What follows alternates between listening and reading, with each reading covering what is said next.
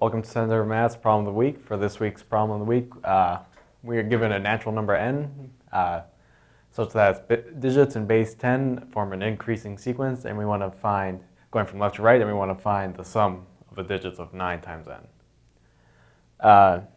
So this is numbers like 1, 2, 3, 4, 1, 2, 3, 5, so that going left to right, the digits increase by at least 1 every time. So first,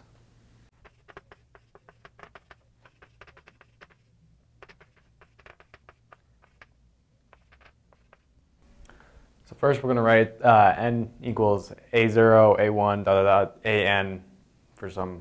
And our notation here, these are not getting multiplied, but the digit here is a0, the digit here is a1, etc. So we're going to note that 9n is in fact just 10n minus n, and 10n in base 10 we can conveniently write that as the previous n with a 0 tagged on at the end. And we're subtracting from that a0, a1, an. So then if we subtract,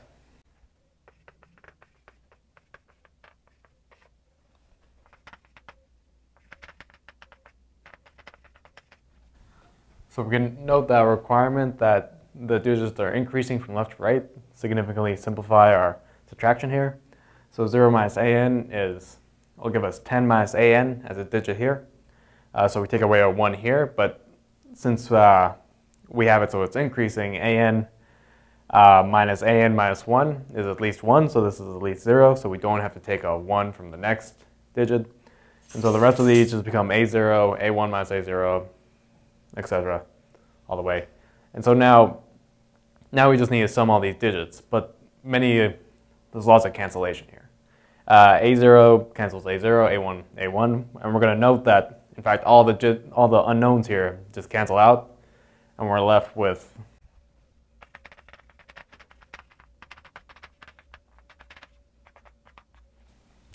we're just going to be left with 10 minus 1, which is 9, which gives us our answer. Thanks for watching. Please check out our blog, check out centermath.org, and follow us on Facebook and Twitter. Thank you.